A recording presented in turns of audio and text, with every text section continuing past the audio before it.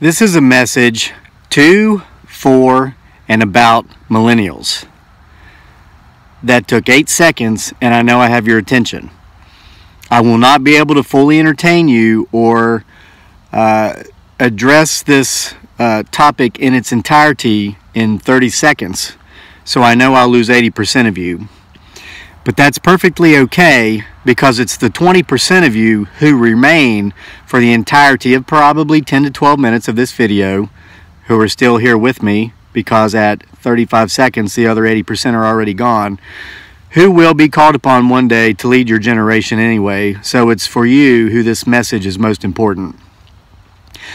Guys, I'm doing this because of several reasons. I have more millennials watching this little series here, these morning rambles on our channel, than I realized. I made a comment in a video yesterday about their short attention span and about how they wouldn't watch these long videos, and they called me to the mat on it. We've heard, and very respectfully, a lot of millennials chimed in on that video. One young man pointed out he was 31, 32 years old. He reads, he watches long videos, he likes to have engaging conversations, and that it's his parents who can't set down their gadgetry, their iPhones, their computers at dinner time. And I told him, I said, be careful, young man, with those books and those long informative videos and those meaningful, respectful conversations. You better be very careful indeed, because someday you might lead your generation.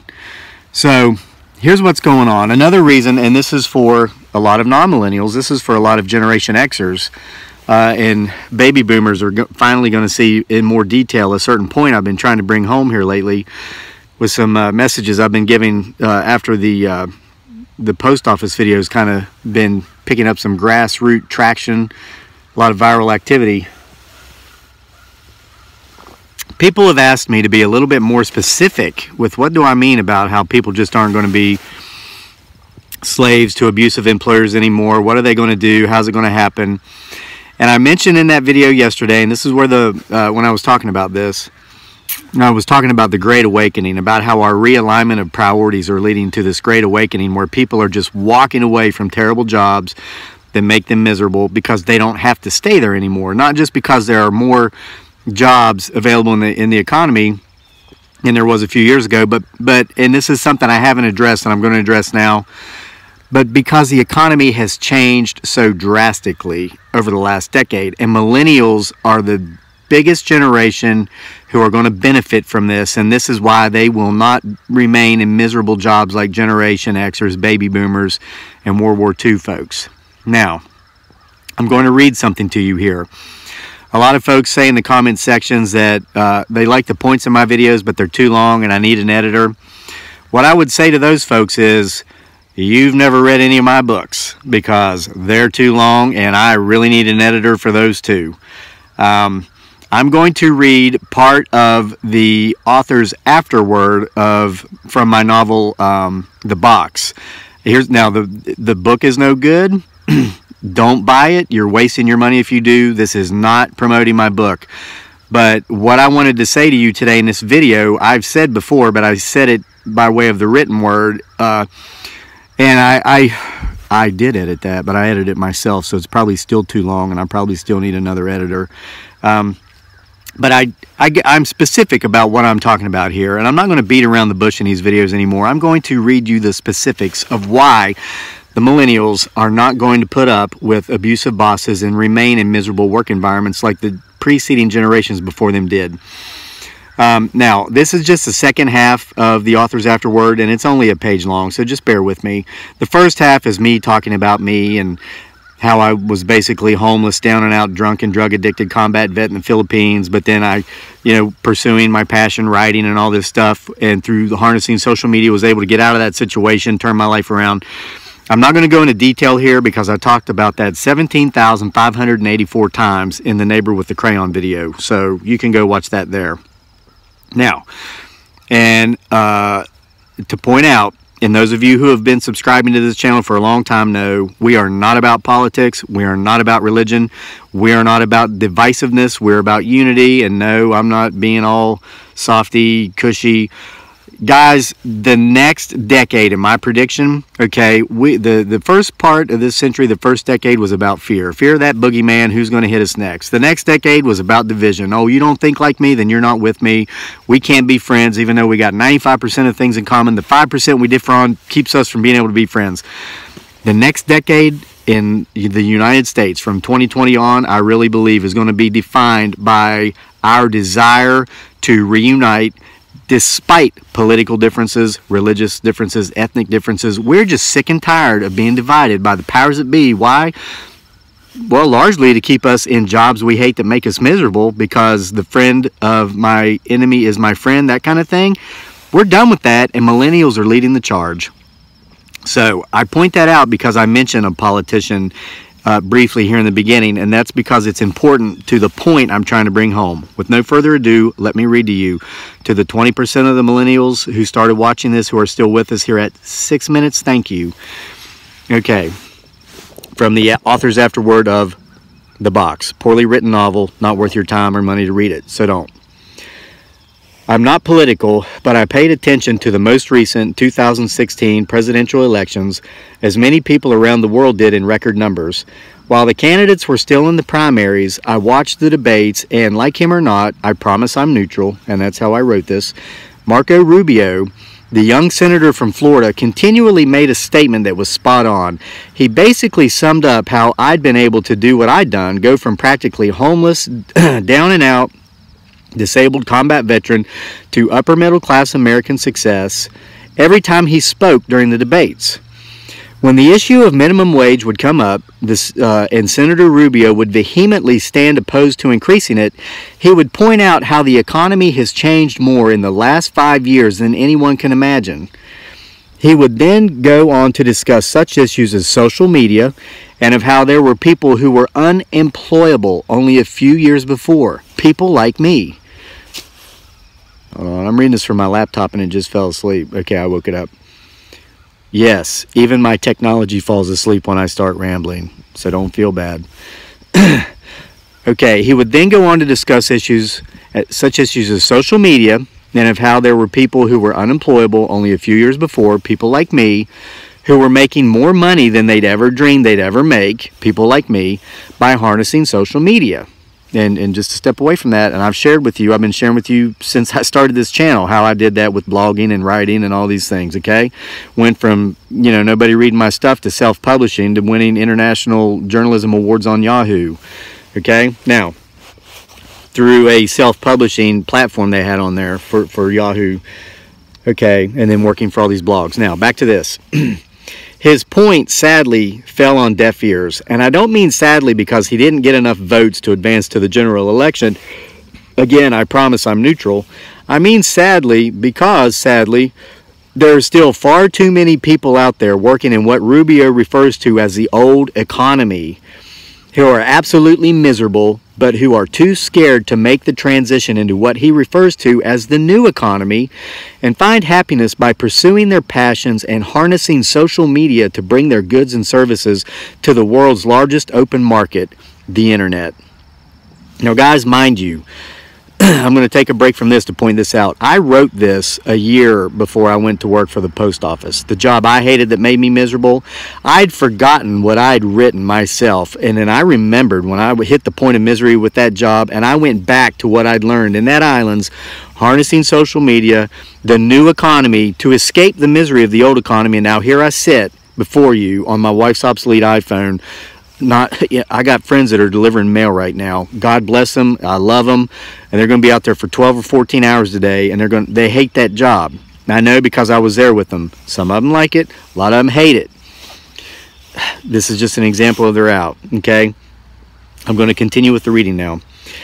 At this juncture, and with all this in mind, I now want to make a brief point about millennials, the generation in which our two main characters in this work, Devin and Christina, belong. And guys, this story, the main characters, Devin and Christina, they're very opposites in kind of how they live their life, but they're both millennials, and they got so much in common as far as they're passionate about music. Devin is a gifted writer. Christina is a stockbroker. Both of them are really not into what it is society, their parents, their family are pushing them into doing because they want to pursue their passion. But they're being come down on by their baby boomer parents, Gen X parents, being told, oh, you can't make a living doing that, you're just irresponsible, you're immature, you don't want to work. The exact same things I was told when I wanted to pursue my passion, writing. They don't listen either. They go for it, and it's a long, not very well written story, but it does have a good ending. Now I'm going to continue. Millennials have been getting a bad rap. They've been called apathetic, incorrigible, and a number of other things that, frankly, I can remember my generation, Gen X, being called when we were their age. No doubt even the greatest generation in our nation's history, the World War II generation, caught the same flack when they were coming of age from the generations ahead of them. The comments people make about each up-and-coming generation, in my opinion, and after having lived long enough to see it, have more to do with the pecking order of generations within a society than they do actual facts. The facts are, the millennials have grown up on technology that even someone still in their 40s, like myself, couldn't imagine existing when we were in high school. They don't need to memorize the dates and causes of events because they have Google. Sure, general knowledge will always be respected and hold its rightful value, but the amount of time spent researching it and gathering multiple sources has been reduced from literally days at a time to mere seconds. Many of you remember having to go to the library and spend days in there doing research for a paper. These young people are Googling everything in minutes. Okay.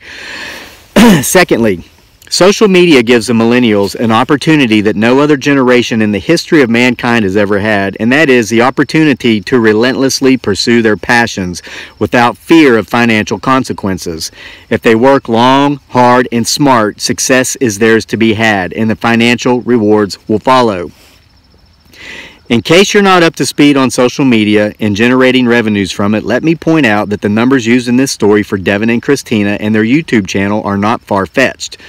Their the main couple, they go viral on YouTube, and this allows them to quit the jobs they hate that make them miserable, and pursue their passions and do what they love and not have to worry about money. And guys, this is kind of eerie, creepy, because I wrote the plan on how this is done. Like, here's the roadmap. The book failed. I went back into the old economy, got a job that I hated that made me miserable, and said, you know what, the book failed, but I know the plan, the roadmap works because I did it before on a different social media platform. Let's pursue this plan again using the same roadmap and see what happens, and voila, here I am, it works, okay? Now, back to this. There are musicians, writers like me, actors and actresses, and even video gamers. Yes, video gamers making tens of thousands of dollars a month on social media doing what they love. Go to YouTube and see who's being featured this week. Get on Facebook, which we know I call Fakebook. Get on Facebook and put an interest in the search engine, be it gardening, camping, or spaghetti western movies. Homesteading, maybe? And check out how many pages with hundreds of thousands of fans exist for that interest. Go to one of those pages. You'll find some interesting articles. Click on one of them and read it. Oh, and by checking on that article, you just made some money for the blogger who wrote it. Now, I don't blog anymore, but I used to, and that's how I made money. And guys, I mean, here's the trade secret. People ask me to be more specific on how this is done. It doesn't get any more specific than this. These are the trade secrets. This is the roadmap. I'll continue reading. There was a show on television several years ago called Dirty Jobs. The show's host, Mike Rowe, had a mantra that basically stated, young people these days are borrowing money they'll never afford to be able to pay back to get college degrees for jobs that no longer exist or that won't exist soon. Based on my own experiences, I couldn't agree with him more. I'll never discount education. I got a bachelor's degree, and I'm glad that I did. More for the experience of college life than the piece of paper I got that said I graduated. But I'll be the first to tell you my degree has nothing to do with what I'm doing now, and social media and technology, in my humble opinion, has made the need for a college degree completely obsolete in most cases as far as careers and income earnings potentials go. Now, I'm going to step out of the reading for a minute and point out, I will never discount the value of an education. However, I also want to point out what Mark Twain always said, don't let your education get in the way of your learning. Now, I have a Board of Regents degree, which means I have a bachelor's with no specific major identified. I went to college for an education, not a job. And I've spent my adult life after college working in jobs of which my college degree had nothing to do with. Okay. With this said, I now make a statement not about, but to the millennials. That being, follow your heart. Do what you love. Pursue your passion. If you do what you love, you'll never work a day in your life. You've got the opportunity that no one, like I said before, in the history of mankind has ever had. Don't listen to the rest of society who's putting you down, because what lies behind most of those insults is jealousy, plain and simple. They're jealous of your youth and the fact that you have the opportunities ahead of you that most of them missed, and mostly because they simply didn't attempt them. We all talk about our ships coming in. Most people never even go down to the docks to look and see if it's on its way in. Okay, when they look back on all their should haves, could haves, wish we would haves, they see you, the millennials, glaring right back at them. Staying in school and getting good grades and landing that perfect job is a recipe for misery. Do what you love, the money will follow. You might not end up rich, but how many people actually do anyway? And is that really the end goal in life? I'm confident you'll earn enough money to keep a roof over your head and food in your belly if you pursue your passions. To thine own self be true. And always remember, everyone can hear the music, but it's those who live outside the box who create it.